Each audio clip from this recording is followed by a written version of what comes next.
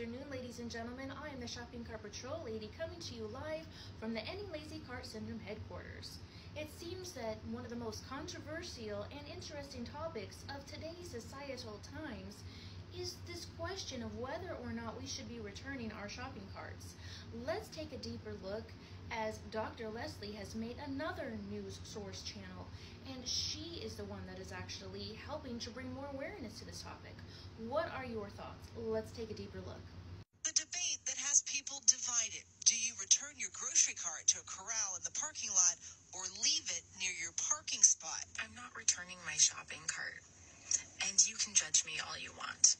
Clinical and forensic psychologist Dr. Leslie Dobson raising eyebrows after posting this video on May 30th.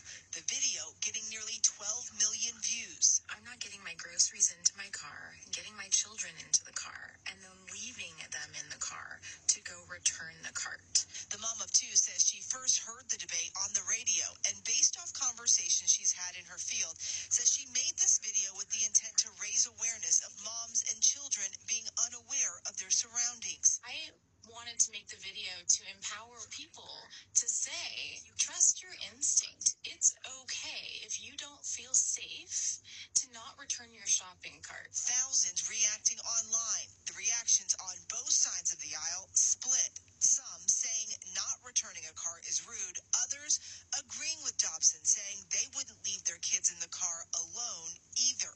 People who don't return their shopping cart are benefiting from everybody else doing the nice thing, which is returning their cart. Because if nobody returned their carts, then it would be chaos. I think that's also why this resonates. It's sort of like, I'm doing the nice thing, and you're not sort of doing your part. People didn't watch the whole thing, but now it's turned into such an important conversation, and I'm so happy that people are talking about this.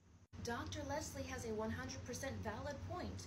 In those extremely rare scenarios where our gut is telling us that something is wrong and we are unsafe, it is completely a-okay to abandon your shopping cart because our lives are more important than some potential damage or the craziness that can happen with those shopping carts. But for Dr. Leslie to use this scenario as a rationalizational crutch for the majority of the time to not return our shopping carts is not smiled upon. Let's take a look at another societal issue that is treated on a far smaller scale, but yet way harsher at the same time. Littering. We are supposed to clean up after ourselves and keep our environment free of all the junk, of all the trash, and be respectful and courteous and do our part. We are penalized, we are ticketed, we are fined, we are held accountable. And that is for something really small as a piece of trash.